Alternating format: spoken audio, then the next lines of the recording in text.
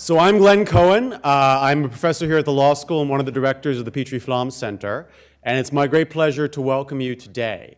So the first most important thing I'll say throughout the whole conference is to make a major thank you to Chrissy Hutchinson-Jones, my administrative director, and Holly Lynch, my executive director, without whom this conference would not be possible. So please, a big round of applause before we start for the two of them.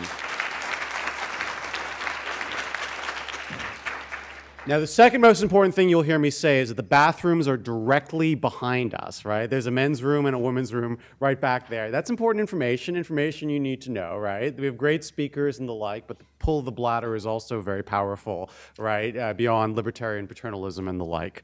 So a few just prosaic announcements to begin with. First of all, the event will be live blogged at our blog, Bill of Health. It'll also be tweeted, and that's the Twitter handle over there if you want to follow it on Twitter or add to the conversation. We will be recording today's session, so just know that when you make comments. You have information in your folder about the Dropbox that has a copy of all the draft papers being presented today.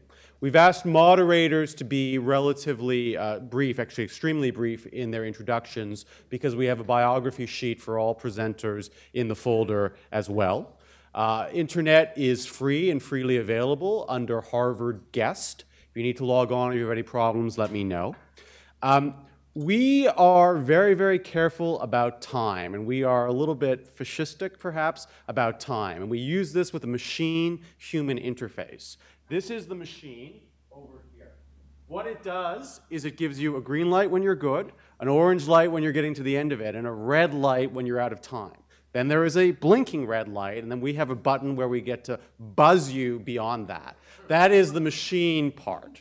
The human part is all of you. We're going to ask the audience to participate in group shaming of people who go far beyond their time to keep us on track. So I want to make sure you know you have not only license but encouragement to be restless, rustle, start typing or something like that. Whatever you want to do, but that's how we keep people on time here, and people know their time limits. So, machine, human learning at the best.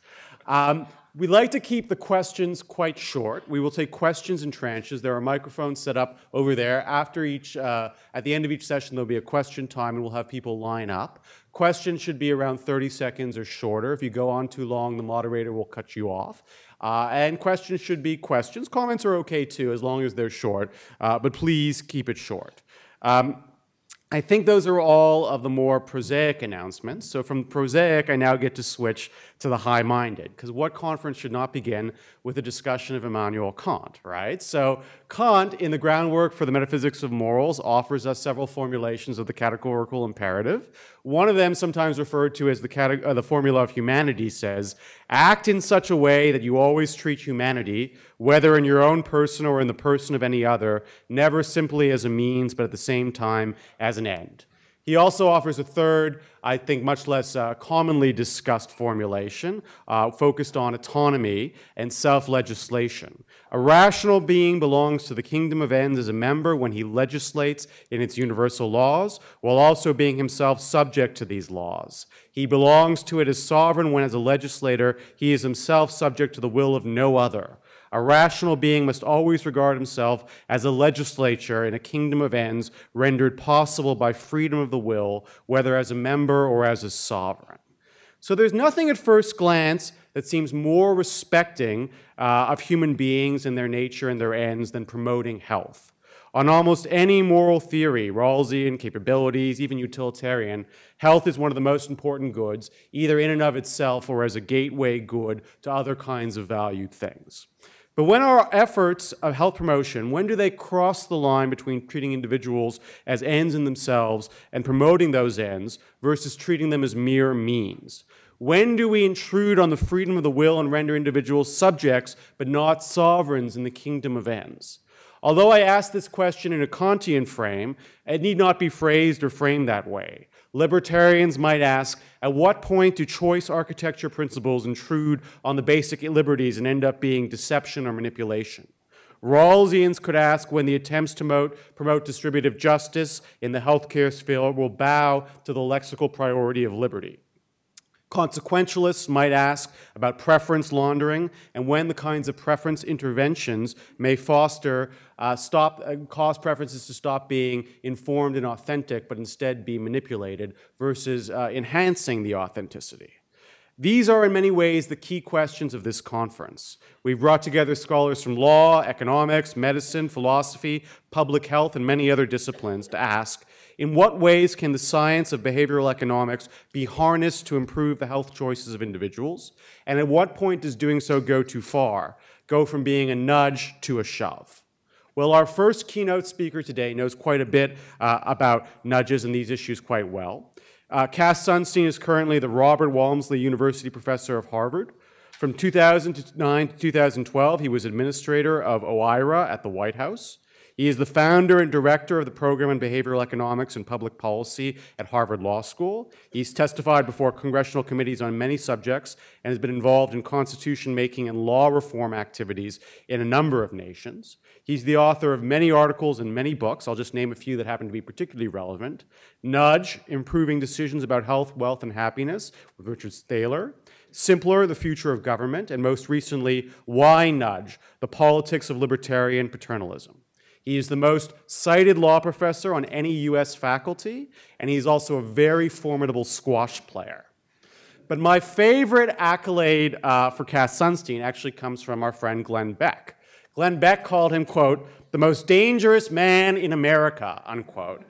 I have to frame this correctly because earlier in the year we had Peter Singer here, who is referred to as the most dangerous man in the world. So Cass Sunstein, I think, plays second fiddle to Peter Singer only in dangerousness, right? But this appellation reminds me of something that Bentham once wrote. Bentham was responding to the allegation by Alexander Wenderbird. He was the Solicitor General, Attorney General, and afterwards he was Chancellor of England, who said the happiness principle, the principle of utility, was a dangerous principle. And Bentham writes in reply, dangerous to whom, my Lord Chancellor? To you? And he writes, I quote, to all those principles which lay down as the only right and justifiable end of government, the greatest happiness of the greatest number? How can it be denied to be a dangerous one? Dangerous it unquestionably is to every government which has for its actual end or object the greatest happiness of a certain one, namely you, Mr. Lord Chancellor. So that's the kind of danger that I like, and that's the kind of danger that Cass Sunstein always brings to the table. So without further ado, let me introduce Cass Sunstein.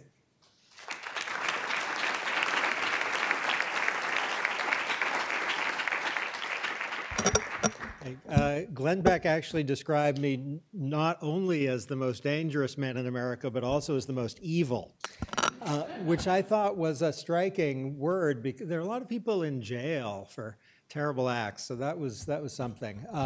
It is really an honor to be here and to see people I've read or I know, and papers are completely amazing, so I'm really eager to hear you all.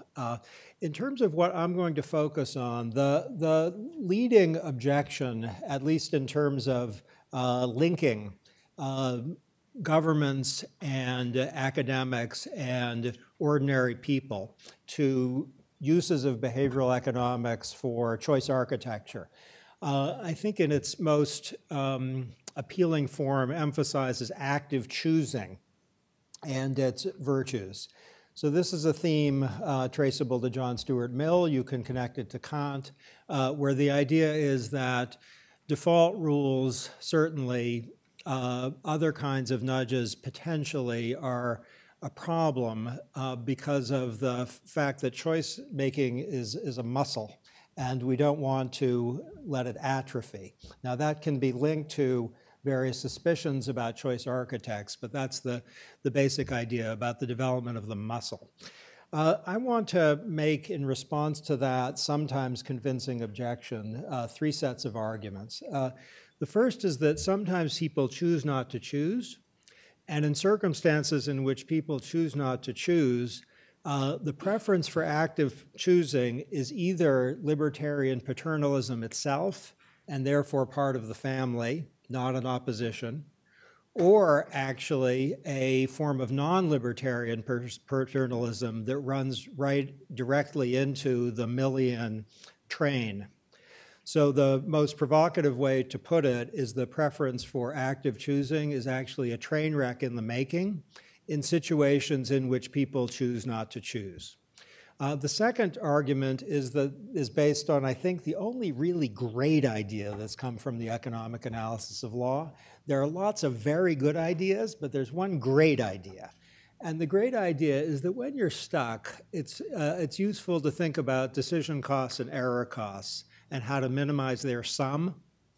So my second suggestion is, in thinking about active choosing versus default rules or other alternatives, we ought to be trying to minimize the sum of decision costs and error costs. That's our little workaday framework.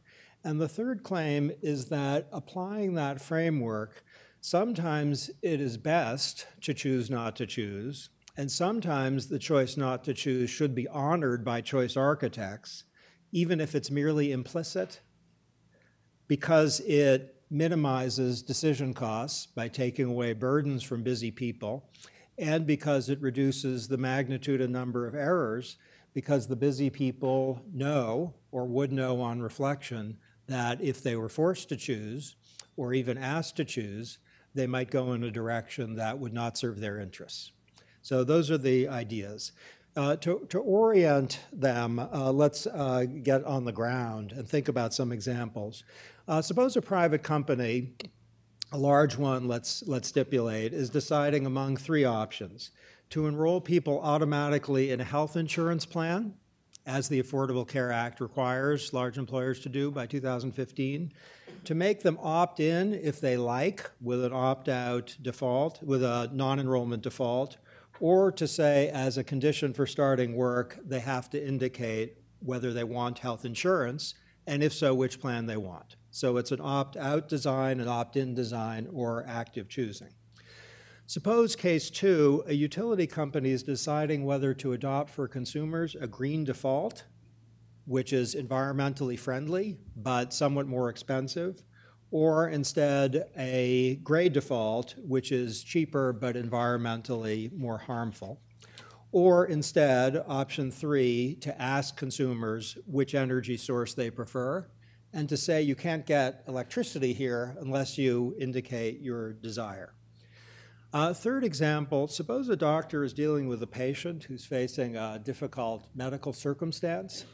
The doctor could treat the patient as an active chooser, putting an array of options in front of him or her with a full set of statistical analyses or something approximating that, and say, you choose. Or the doctor could urge something like a default, saying either, if it were me, I would, or most patients do, or the statistics suggest you should, and in each of those cases asking for the patient to opt out if he or she wishes. Okay, in all of these cases and countless others, many bearing on the Affordable Care Act, an institution's deciding whether to use a default rule or instead to require some kind of active choice. I'm going to spend some time on trying to figure out what require means in that sentence. It's kind of ambiguous. It doesn't mean that the structure of their body is going to explode if they don't meet an active choice. So what does that mean exactly? For those who reject paternalism and like freedom of choice, active choosing obviously has a lot of appeal. If one thinks that and rejects anything in the nature of a default rule or a nudge, one might emphasize that public officials and other choice architects, certainly doctors and hospitals and health insurers, are prone to error as well. And so if we emphasize behavioral biases, we might strengthen rather than weaken the objection to paternalism. If you emphasize Hayek's problem, that is the knowledge problem, you might think that the problem of behavioral bias on the part of government is compounded, and it gets worse still if you emphasize the public choice problem, that is behavioral biases that might be compounded by the fact that interest groups are pushing people around.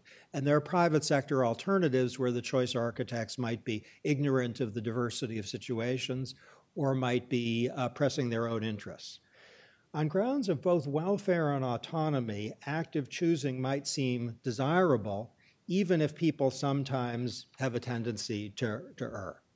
So we have, on the basis of that constellation of thoughts, which I think Ed Glazer, Harvard's own, has put most compactly and powerfully, some suggestions that if we understand behavioral economics, we will be especially skeptical of anything resembling paternalism and want active choosing. So this is the opposition. What I want to do is to unsettle the opposition and suggest that it's illusory, because some people, many people, want not to choose. They may do that because they find the underlying questions difficult, painful, and troublesome, empirically, morally, or otherwise. They might have limited bandwidth and be under circumstances of stress. They might not want to take responsibility for bad outcomes for themselves. They might be alert to their own lack of information and their own biases, and think for that reason that they want a delegate. When people prefer not to choose, many private and public institutions are nonetheless requiring them to choose, either through libertarian paternalism or through something stronger. To that extent, active choosing is itself paternalistic. Yes? Nanny states forbid choosing, but they also forbid the choice not to choose. It's a form of nannyism. Choice requiring paternalism might be an attractive form of paternalism, but it's no oxymoron, and it's paternalistic nonetheless. Okay, those who favor active choosing are often mandating it and therefore overriding on paternalistic grounds people's choice not to choose. In a way, they're completely tracking the paternalistic arguments of those who favor soft or hard paternalism. It's kind of tacit, a distrust of people's own choices. When people prefer not to choose, required choosing is a form of coercion, though it might be the right form. Okay, we have to make a distinction here between cases where people are forced to choose and people are asked whether they want to make a choice, but allowed to opt out in favor of something else. So we can imagine a situation of what we might call simplified active choosing, where people are told the default is an active choice, but if you want to opt out of that default and default to a default rule, you can. That's simplified active choosing. There's a lot to be said for simplified active choosing in many contexts, and I think we're going to see it in a lot of situations in the future. But it's important to acknowledge that whenever a private or public institution asks people to choose, even in the simplified form, it might be overriding their preference not to do that. And that point applies even when people are being asked whether they want to choose to choose. I added one extra to choose there. I just meant to have two. People are asked, do you want to choose to choose? Do you choose to choose? That is respectful of their choice-making power, yes. But if they have a desire not to choose, they don't want to think about it, then we are overriding that second-order choice. And that's a form of paternalism. If you think about purchases of a cell phone or purchases of a computer or interactions with your doctor or your health insurer, I think that point can get on the ground very quickly, where a series of choice-making questions can get profoundly irritating because it's overriding your choice not to choose in those circumstances. And if it's being done, it's paternalistic, softly paternalistic if you're allowed to say, just default me there to something else, what you think is best. But it's paternalistic nonetheless because it's requiring the person to make that statement, which they'd prefer not to do. Okay. There's a lot of heterogeneity in this domain across persons and across contexts. Some people in some areas that bear on healthcare would be willing to pay a premium to have the power to choose themselves. That's what they want. Other people in other contexts would be willing to pay a premium to have someone else choose for them. And people have an intuitive appreciation of this fact in other contexts. Whether you want a menu approach to social life with a bunch of items from which you can select, or whether you want a default menu to which you can defer. We need to know a lot more about people's actual preferences in the context of healthcare, and the upshot I'm going to suggest is that active choosing is overrated as a way of tracking people's actual preferences, or their preferences if they were informed. So the suggestion is that the intuitively appealing and noble Millian theme about exercising the choice-making muscle runs into trouble in a lot of domains in which people exercise that choice-making muscle by choosing not to choose. Okay. I promised that I would say something about what requiring active choosing means. And this turns out to be a more complicated question than it appears at first glance, and I confess I'm still struggling with it. It seems to have three faces. The first is a criminal or civil punishment for people who refuse to make an active choice. Now, in a free society, that's a jarring idea, isn't it? To say that you're going to pay a fine or go to jail or something if you refuse to make a choice. It's rare. But in some nations, including Australia and Belgium, you're subject to civil sanctions if you fail to vote, and in that sense, fail to make a choice. And the Affordable Care Act famously requires people to make a choice about health insurance, at least to enroll, subject to punishment of a kind if they fail to do so. Okay, so it's not unheard of to do this, but it's very rare. We don't see it a whole lot. The second kind of face of requiring active choosing is hard to capture in a simple formulation, so bear with me for a moment. The idea seems to be active choosing is going to be required with respect to a related or ancillary matter as a condition for obtaining a good or a service. I wish I had a simpler frame for it. I think this is where a lot of the action is. The idea is that active choosing is required in the sense that unless people make an active choice on some matter, they can't get a good or service, even though that good or service, narrowly defined, is not the specific topic of the choice they are being asked to make. So one example is, look, you can't work for this employer unless you indicate your preferences with respect to retirement. No choice with retirement plan, you can't work here. Another one is, you have to choose a health plan or you can't work here. You can't enroll as a student at Harvard unless you make choices with respect to X, Y, and Z. Where the thing in question has a relationship to the active choice that's being required, but it's not identical to it. Another example is to say that unless you indicate your preferences for organ donation, you can't get a driver's license. And we could imagine quite tight connections between the required active choice and the good and service that you're getting. Like you can't buy a computer unless you indicate whether you want some sort of insurance policy for it.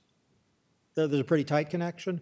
Or you could imagine one that's really ancillary, which would say, for example, you can't get a driver's license unless you've indicated your preferences with respect to your retirement plan.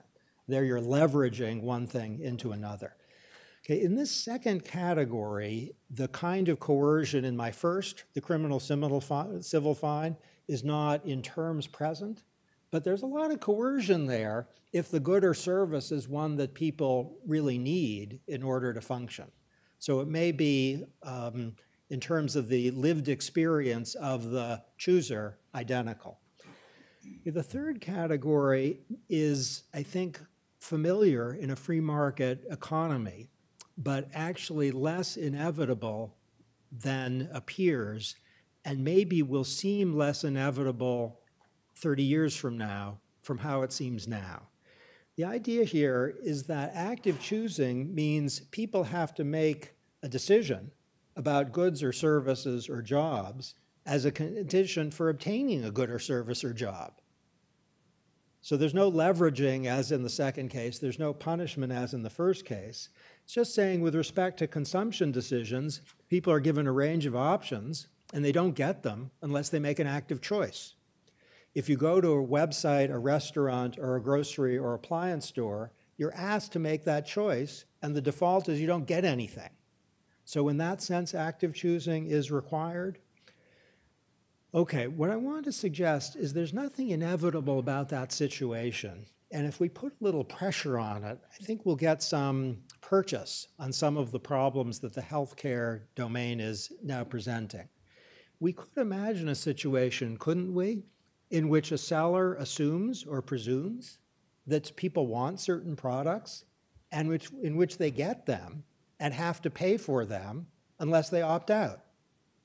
So a bookseller, and this is less science fictional every day, might know that you like books by Stephen King or Joyce Carol Oates or Amartya Sen, and the likelihood that you're going to get them once they are published is very close to 100%. And the bookseller could just presume or could ask you to enroll in a program in which it's going to be entitled to presume that you want them. And then it'll send them to you and you can send them back. Okay, we don't see that very often, and Amazon has been talking a little bit about it of late, and people are stirred up. They don't like it very much. It's interesting to think why this is disturbing. There's a good argument that the strongest reason to require active choosing is that reliable predictive algorithms don't yet exist, and hence active choosing is an indispensable safeguard against erroneous purchases, that is, ones that aren't in the interest of those denominated purchasers. That's just an argument about knowledge. It's an epistemic argument. It speaks in terms of Bentham rather than Kant.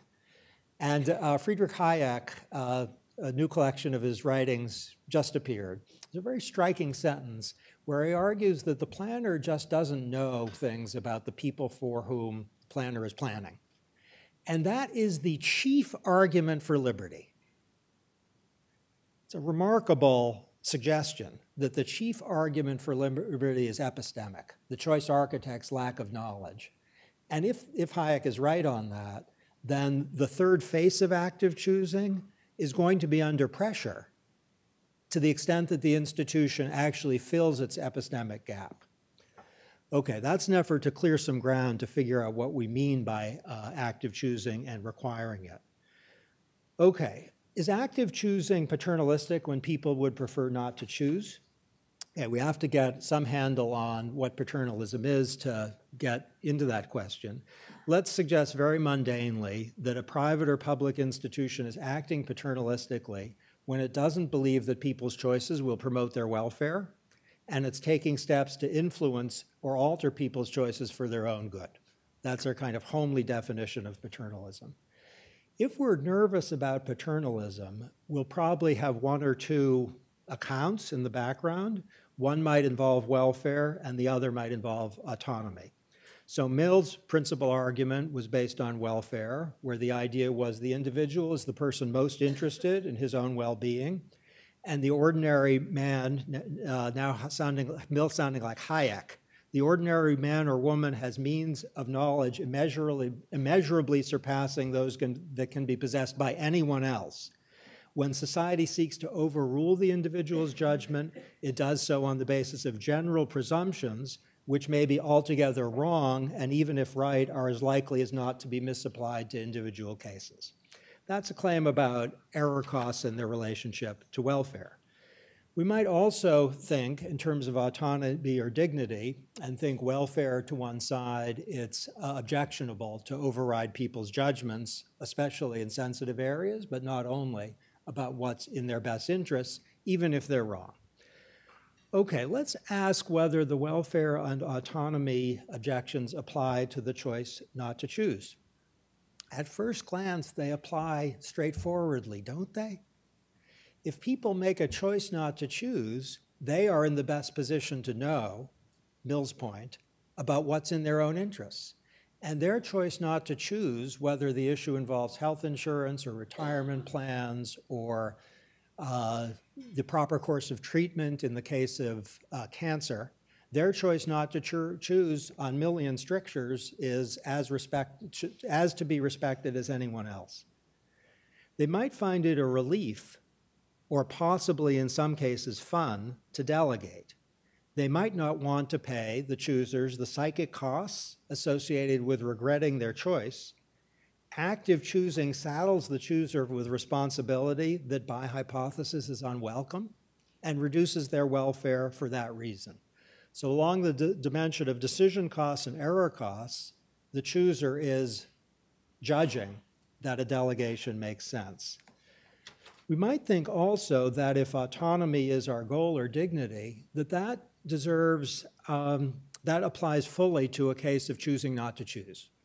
People have decided not to exercise their autonomy by exercising their autonomy to delegate. And it's an insult, a form of disrespect, to override that decision. We could imagine hard cases in which a choice not to choose seems to be an alienation of freedom. We could think of cases that involve intimate decisions. Slavery, of course, is the extreme case, but we could involve others where the delegation seems to be a form of self-alienation, but that's not going to apply very often. We can also imagine cases in which the choice not to choose is not in the chooser's interest as the chooser would define it. So choice requiring paternalism might have a welfarist justification, just in the same way that choice denying paternalism might have a welfarist justification. Maybe the chooser chooses not to choose only because he lacks important information or suffers from myopia or present bias. Those who reject paternalism will see these concerns as a justification for providing more and better information, not for blocking choices. And I think in these considerations, these kind of behavioral objections to honoring the choice not to choose, we're just rerunning the behavioral objections to overriding other kinds of choices. There's no difference. So that's the basis for the suggestion that the preference for active choosing is across a certain territory to be analyzed exactly the same way as interferences with other forms of choice making. Okay. Given all that, suggesting that we're talking about the family of libertarian paternalism and paternalism, not a different universe in the preference for active choosing, we have to figure out what is the case for active choosing. And what I'm going to do in the remainder of the remarks is kind of march up a hill, trying to put active choosing in the best possible light, and then march down, suggesting that the considerations that march up the hill are relevant and part of the decision cost, error cost framework, but not decisive. So the hill marching is going to suggest more enthusiasm for active choosing than I ultimately have. But I want to get them all of the considerations on the table, and sometimes they are decisive. Okay, the first point involves learning. And here the idea is that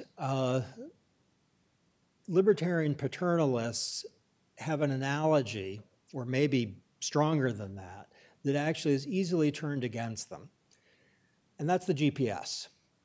So the idea is that a GPS is a prime behavioral tool in the sense that it helps people to get in the direction they want to go, but enables them to go their own route if they see fit. So we can see a GPS as a form of soft, means-oriented paternalism, which is the least contentious kind. There's a study of cab drivers in London from a few years ago. It didn't involve GPSs, and it found that there's actually a neural change in London cab drivers as they get to understand their route. As they get their route, their brains develop a certain way. If they had GPSs, that wouldn't happen. And the problem is that there's a muscular power, and this is a quote from Mill, that is improved only by being used. And here the argument is that the case for active choosing is it develops a kind of capital stock in people, which is really important for other aspects of their lives and their future selves. Choosers might select active choosing and reject defaults for exactly this reason. They might want to develop their own faculties. For their part, choice architects might know that a certain outcome is in the interests of most people, but they might also believe that it's independently important for people to learn about the underlying questions so that they can use that stock in the future. In the context of health decisions, we can see this, can't we? Where a health insurer or a doctor might think the chooser wants not to choose, but that's a bit of a problem because they won't develop a faculty which can help them elsewhere. I don't mean to suggest any particular judgment about these examples, just to suggest that there's a justification for active choosing, which the decision cost error cost framework has to struggle a bit to capture, and that involves learning. Okay, I'm going to make some more arguments in favor of active choosing. This is, I think, the most abstractly appealing, but we have to give an extended footnote and wonder whether the footnote is a really decisive objection. Here's the footnote. People do and should learn about whether to choose actively or instead to choose not to choose. This is a response to the Millian argument for muscle development and learning of the nature, anything you can do, I can do meta, as some law professors like to say. That is, the muscle that is exercised in choice making is exercised also in deciding whether to choose actively or instead to choose not to choose. So if you're with me, people learn in life whether it's good to choose or not by exercising that particular muscle, the choice whether to choose. And they find, don't they, we find, don't we, that in many contexts, choosing is not worth it, it's annoying, it's time-consuming, it produces mistakes. Ask the expert or use the default rule. Or we find that choosing not to choose was a mistake. We got in a lot of trouble and we didn't learn. This is only to suggest it's important for people to learn over time about when they should be choosing and when they should be relying on a default rule. That form of second-order learning is really important. This is an objection to the learning case for active choosing. The problem is that those who insist on active choosing, or even favor it, are reducing or preventing learning along this very important dimension, the choice-making dimension. Claiming to promote learning and the development of values and preference, they truncate such learning and such development about this extremely important set of questions. Okay, this suggests not that the argument from learning dissipates, but it has to be more refined. It has to be that in particular cases, it's really important that people engage in first-order rather than second-order learning, because the subject is one for which they should accumulate some kind of capital, either about facts or about what they really like or about what they really value. And it's a nice question in what context in healthcare that argument is convincing. So I fear I've gotten kind of abstract. So to summarize, there's an argument for learning, which calls for active choosing, even if people would choose not to choose. There's an objection to that argument, which says when they choose not to choose or not, they can learn from that too. And why are we preventing that form of learning? And then the more refined argument says, in particular cases, it's the first-order learning, the building of the capital stock that really matters. Okay, two less abstract arguments for active choosing. The second, the first involves learning, has to do with error-prone or ill-motivated choice architects. And here the idea is that a private or public institution is bound to lack some information, and its chosen rule might be harmful to some or many choosers. One problem is just the individual situation doesn't match what the choice architect knows about most situations, Mill's point. The other is that the active chooser might benefit from not being subject to the potentially selfish motivations of the choice architect. So we could imagine contexts in which a health provider or a bank or an insurance company or a doctor has some sort of personal motivation which would lead to errors if the person isn't asked to choose. So if we put our focus on the choice architect, not on the chooser, we'll have some arguments for active choosing. The third point involves heterogeneity. And here the argument is that active choosing appropriately handles it.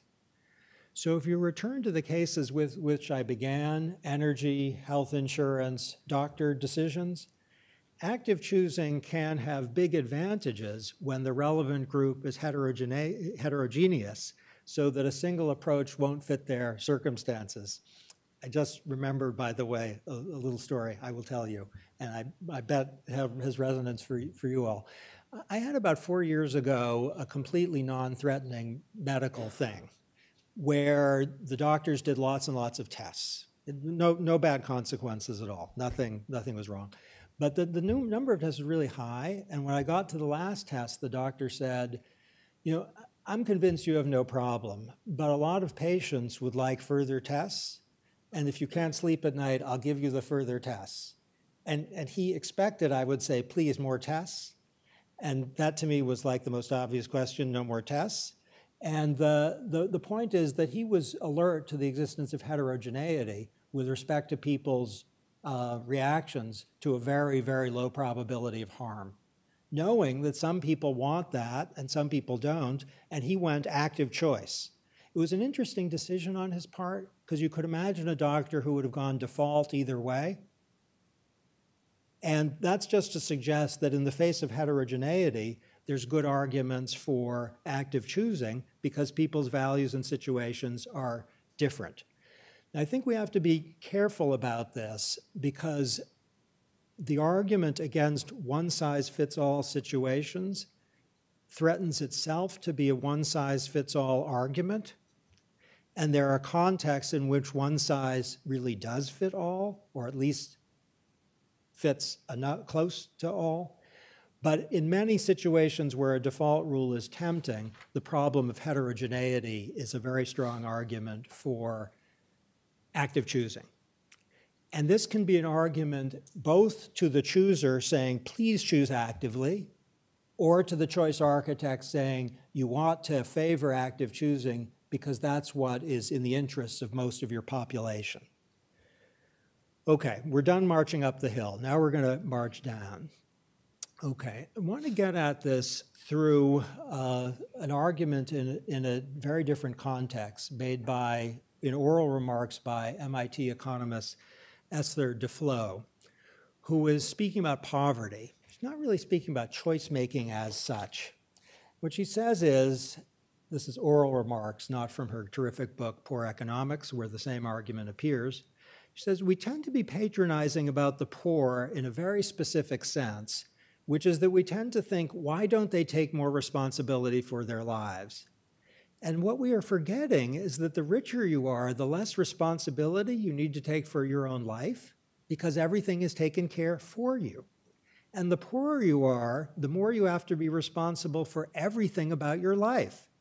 Stop berating people for not being responsible and start to think of ways instead of providing the poor with the luxury that we all have, which is that a lot of decisions are taken for us. If we do nothing, we are on the right track. For the most of the poor, if they do nothing, they are on the wrong track. Okay, what she's urging is that for people in societies that are well functioning or whose lives are going well, choice making is not necessary for a wide range of indispensable things. There are choices taken for us, and such steps not only increase our welfare, but also promote our autonomy because we're freed up to spend our time on other matters. We don't have to decide how to make railroads and airplanes safe. We don't need to figure out a lot what to do in the case of a medical issue. We don't need to struggle terribly hard to make sure that the air is safe to breathe and the water is safe to drink. It's important that we can participate in processes that lead to these things, but active choosing just isn't a pervasive feature of the human condition in the sense that in well-functioning societies, there are defaults everywhere. And this is an objection, I think, to active choosing that has two features. The first is that active choosing could impose really large burdens on choosers, and thank goodness that in many domains we don't have to worry about those burdens. If the situation is unfamiliar and complicated, and if we lack information and experience, we might think that active choosing would be frustrating and require pointless red tape. Doctors' offices and insurance forms typically have this defect, yes? Where the range of active choices you have to make is simply too large. Few consumers would like to spend the time required to obtain relevant information and decide what choice to make about a wide range of things that actually affect ourselves. This is just a point about how active choosing increases the cost of decisions, sometimes significantly.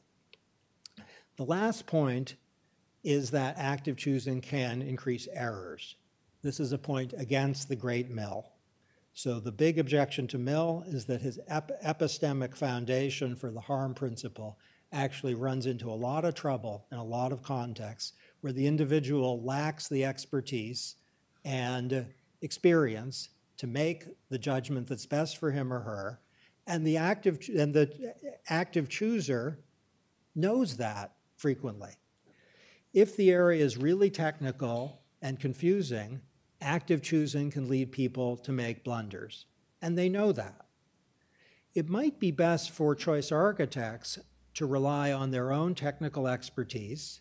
It might be better to rely on experiments or pilot studies that elicit choices from informed people and then use those choices to build defaults. So there's an interesting debate in the context of retirement planning whether the best thing to do is to let the experts kind of figure it out, what's best for people. We can describe that as the Pandora model, if you know the website Pandora, where if you like Britney Spears, then Pandora knows what other songs you'll like, not because it knows what people like you choose, but because Pandora knows what sounds like Britney Spears. That's an expert model. Or the alternative view, don't rely on the experts, do pilot studies in which you figure out what informed people choose, and then build up defaults on the basis of what informed people like you choose. And that's more like the Amazon or Netflix model, which is finding out what people like you like, rather than the Pandora model, which is the technical expert model. So there are two different ways of developing defaults. They both have their virtues, and the argument for the Netflix or Amazon model is strengthened if we think that technical people are going to miss stuff and the informed choosers will be more accurate. So the building up out of the pilot study promises to reduce decision costs down the line because you default people, but to reduce error costs because the informed people are driving the judgments that underlie the defaults. The Pandora model looks better if we think that the technocrats just have more specialized competence than the informed people, so relying on the pilot studies is a waste of time. Okay, so now we have a simple framework to explain when it makes sense to choose and when it makes sense to choose not to do that. And that framework, I'm hoping, is going to clarify the decisions of choice architects too. If the area is confusing and unfamiliar, default rules or other nudges are desirable because they reduce both decision costs and error costs. If we have biased or ignorant choice architects, they're not going to be devising good defaults or nudges, and so active choosing is best. If there's heterogeneity within the population of choosers, active choosing has real advantages because, again, it diminishes errors. If learning and development of tastes and preferences is really important, that's a good argument for active choosing, a general theme that is run throughout these remarks and that argues against choosing not to choose. A promising approach is often to ask people to make an active choice, but to inform them that they can rely on a default rule if they like. That's simplified active choosing. I think we're going to see it a lot. Its advantage is that it minimizes decision costs and error costs, and it can be seen to protect people's autonomy as well, as a default rule standing itself might not.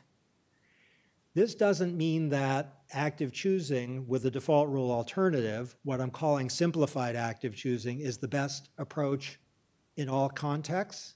We've seen that it would be irritating and a bother and unnecessary in many.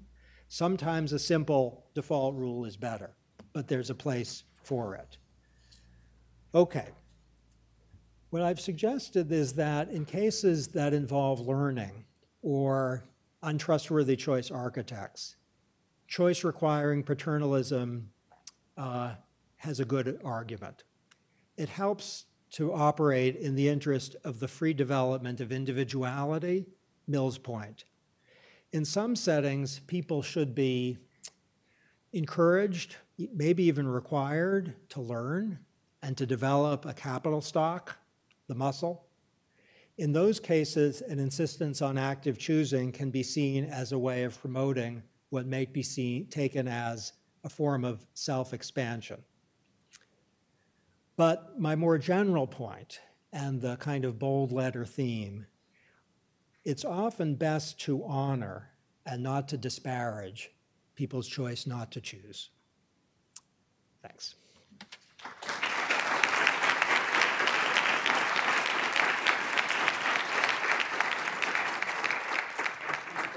Make yourself more comfortable. So we'll now take questions. People shall line up behind the microphone. Normally we'll take questions in tranches in 2 or 3 because we'll have a panel, but because Cass is the only target at the moment, we'll take the questions one by one. Good morning. That was really interesting. I wanted to say your name before you speak so we can have it for the record. Matthew Lawrence, fellow here at the center. I was curious what sort of choice you're kind of modeling the choice not to choose as being.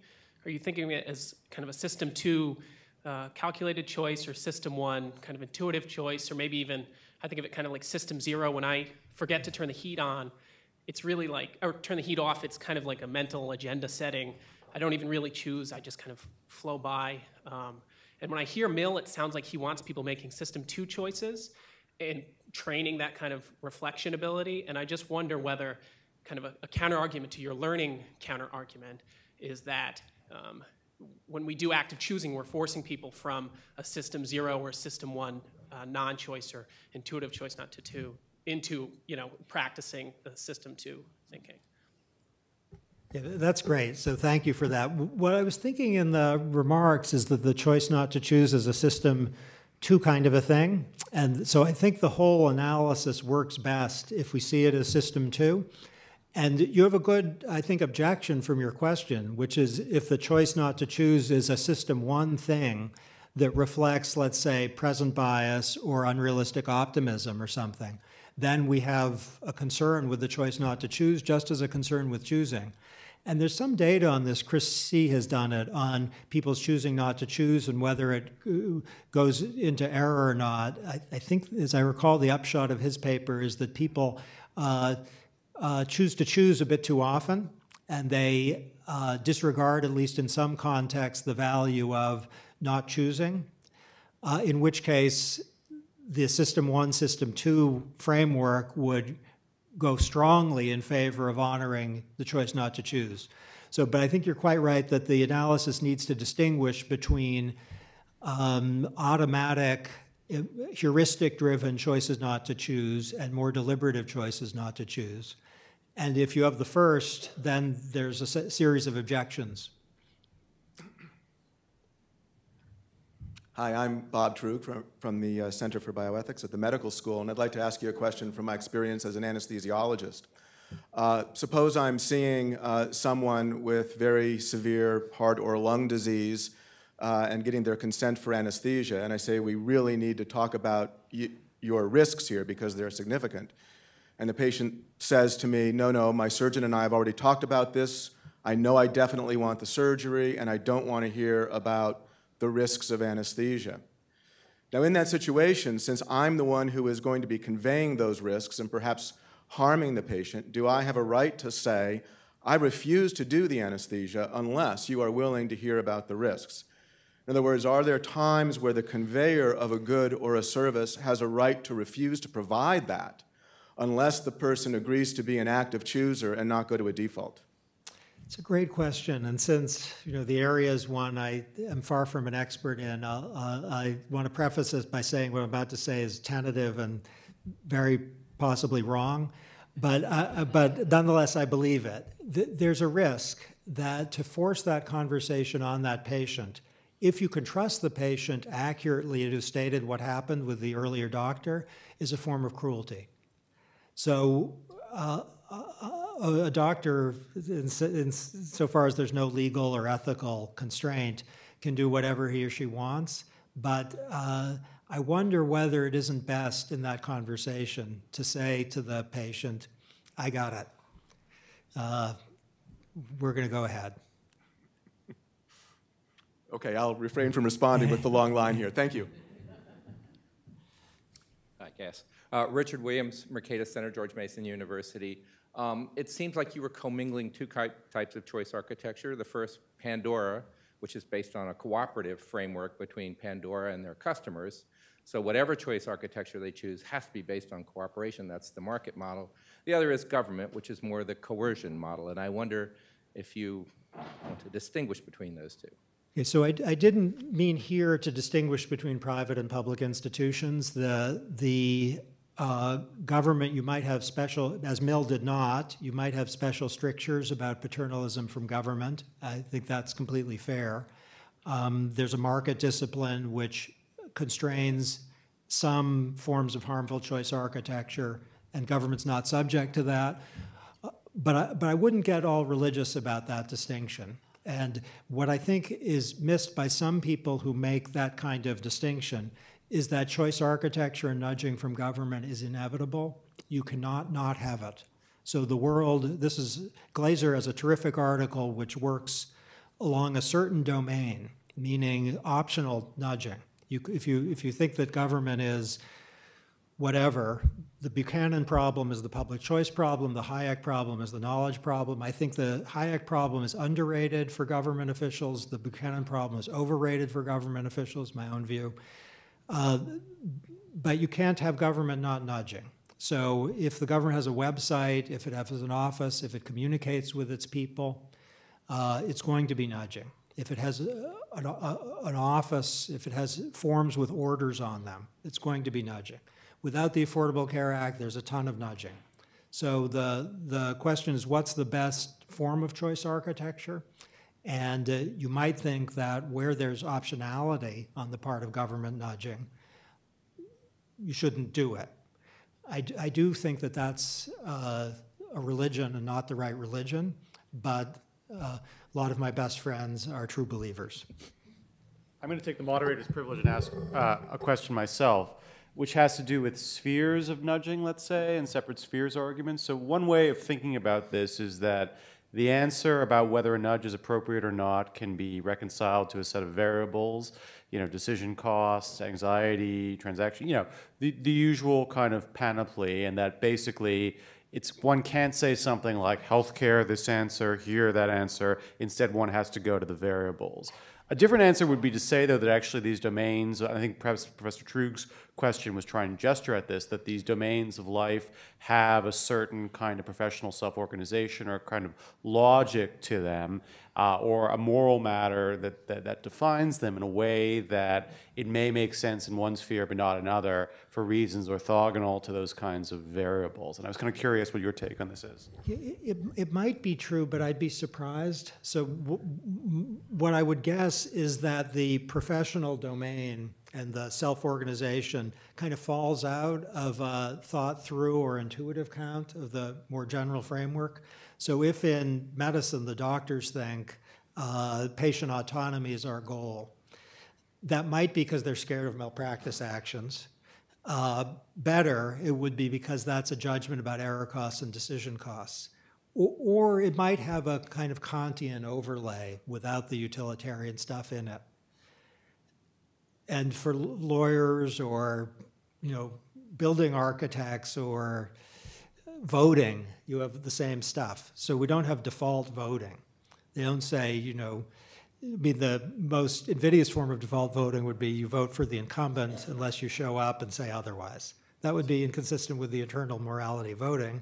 One that's less invidious, but interestingly unacceptable, is that people be defaulted into voting for the candidates of the political party for whom they voted last time. On a decision cost, error cost framework, it's not self-evident that's wrong, but it's inconsistent with the morality of voting.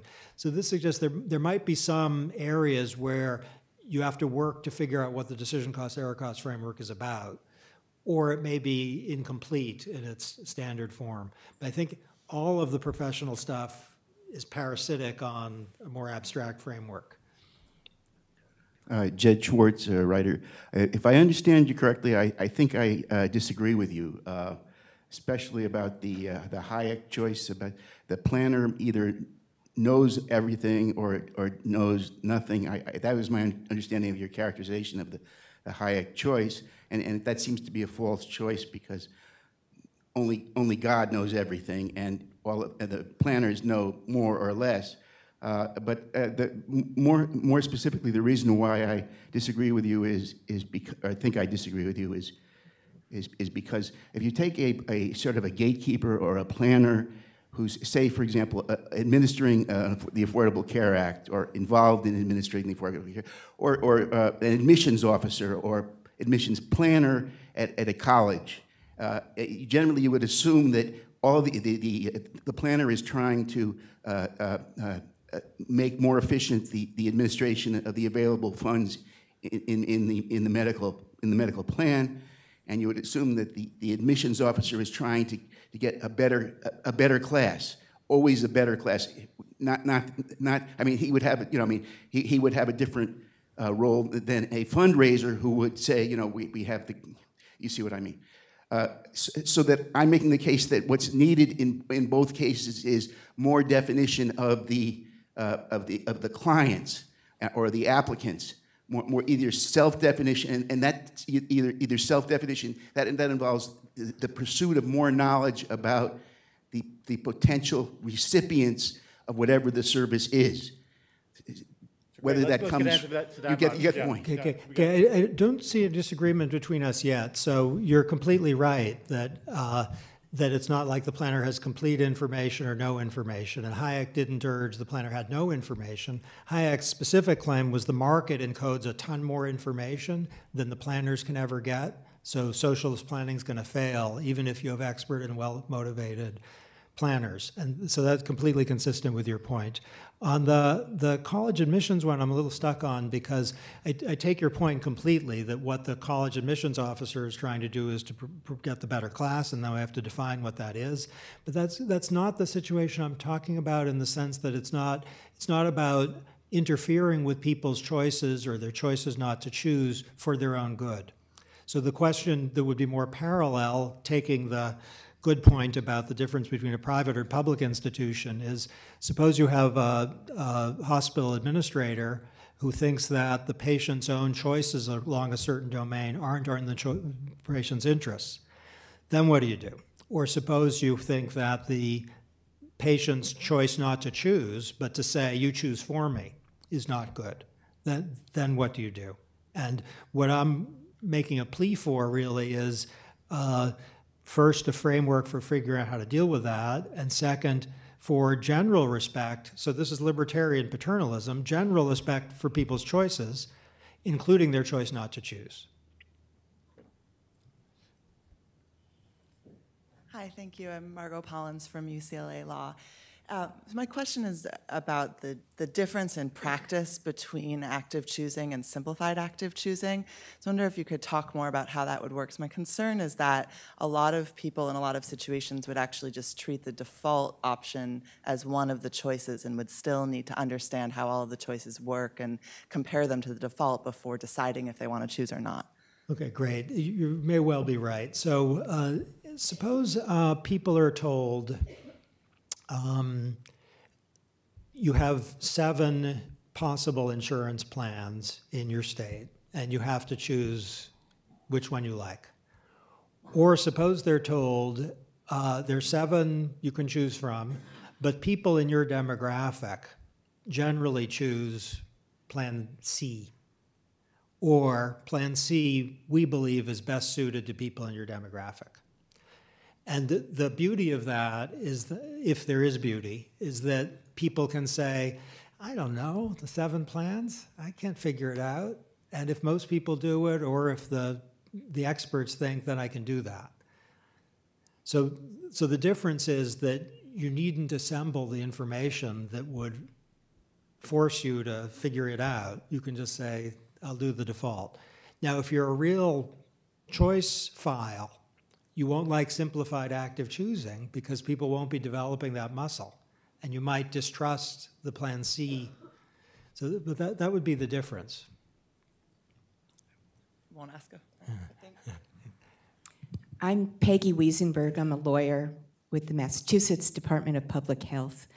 I am wondering, since a lot of this is sort of based on rational choice making, and Kenneth Arrow and everybody believes like the world is very rational, and choice is about trying to deal with uncertainties and the irrational sometimes. I'm wondering if there's possibly another argument for the right not to choose, and was wondering if you could talk about perhaps the recent news that a poor woman in Mississippi did not presumably take advantage of all the nudges to get prenatal care. She was HIV positive, delivered a baby, and the doctor, I don't know, the papers didn't report on any dialogue between the patient and the doctor, but the doctor had to make some quick decisions and administered massive antiretroviral drugs, and perhaps made a discovery for the world that is beneficial to the greater good. So I'm just wondering how you fit something like that, you know, because in science, a lot of advances are made through mistakes, not error mistakes, but mistakes. Okay, I don't know anything about the particular case, so I wouldn't want to comment on it, but I am with a family of people, many are in this room, who think that the rational choice model is inadequate. And people who think that don't talk about irrationality very much. They talk about bounded rationality. And that's the underlying substratum of the remarks, that the reason for libertarian paternalism is not only that choice architecture of one or another sort is inevitable, but also that people suffer from various cognitive imperfections. And the reason for libertarian is, as stated, that choice architects can err and people can learn, and there's a lot of heterogeneity. So the framework is not a rational choice framework.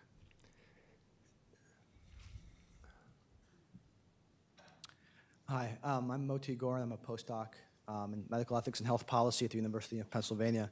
So what you were just saying is very relevant to my question. And when I return to the very first question that was asked, so the first question that was asked was whether you see simplified active choice as a system 1 or sort of system 2 phenomenon. And I think I understood you as saying that if it turns out to be a system 1 sort of situation or phenomenon, then there's a range of objections that one might bring.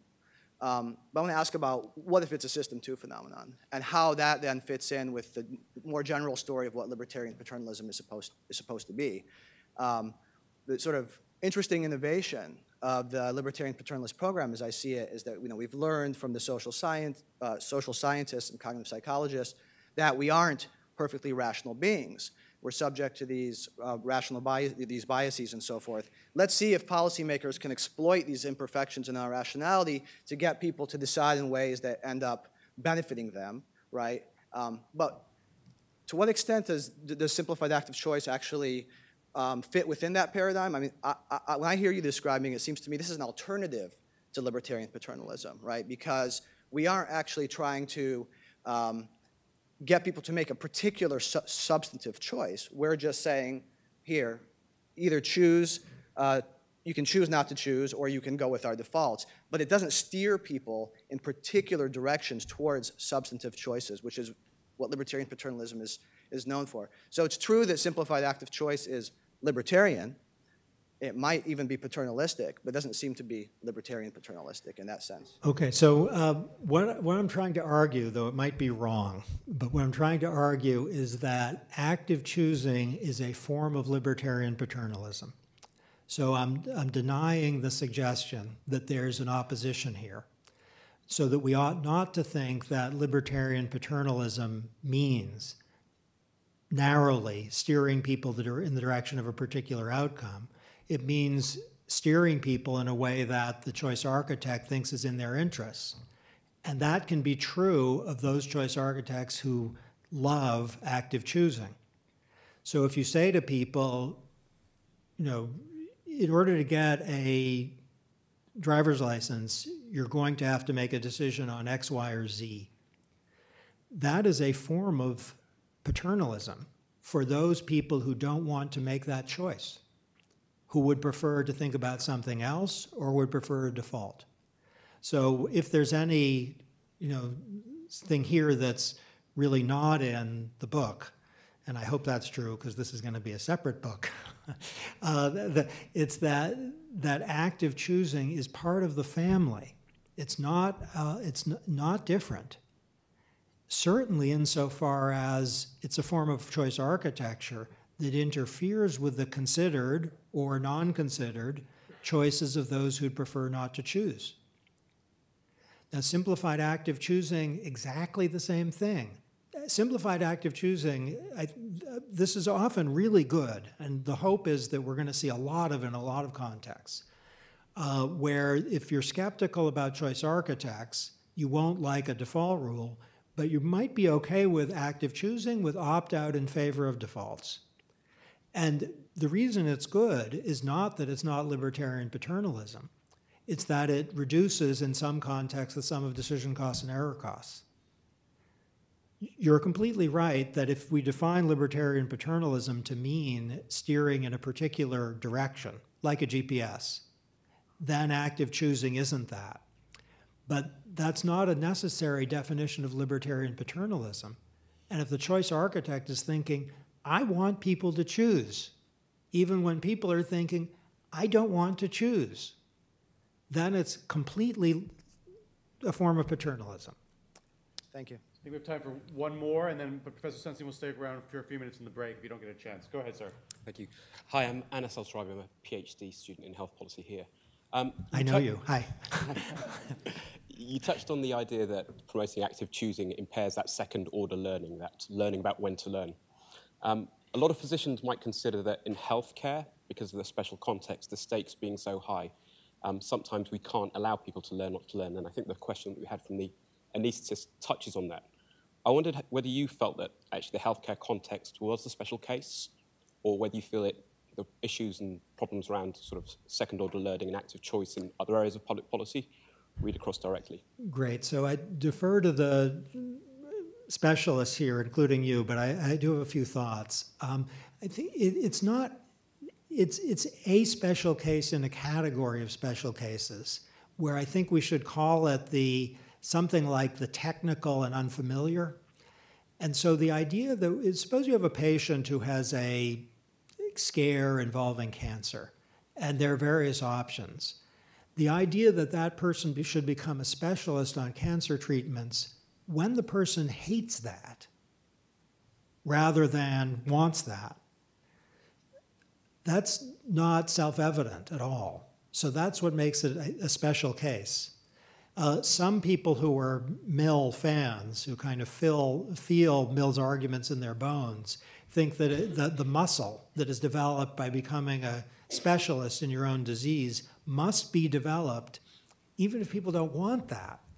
But the question is whether that's a form of cruelty for those people who think this is, massively stressful. I'm miserable enough without having to learn all about cancer. And who think, once I learn all that stuff, I'm not going to know what to do. Help, doctor. And there's actually empirical evidence. There's a book from 1998 by Carl Schneider, which has a bunch of patients, the majority, have the reaction I just described. They are not as excited about making choices as we might think under conditions of distress and unfamiliarity.